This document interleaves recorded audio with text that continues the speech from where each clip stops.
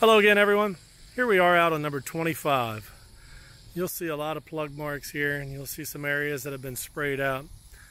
This is all part of our contamination elimination process. That's just something we have to do with these older greens to extend their useful life. The greens mix on these greens is the original mix, installed in 1990-91. And the turf grass was installed about 22 years ago. We have, I believe, the second oldest set of Tiff Eagle greens in the state and likely in the country. This was planted when Tiff Eagle first came out. So you'll see these blemishes on the green, and this is what we do. We spray out the contamination, and then we come back in.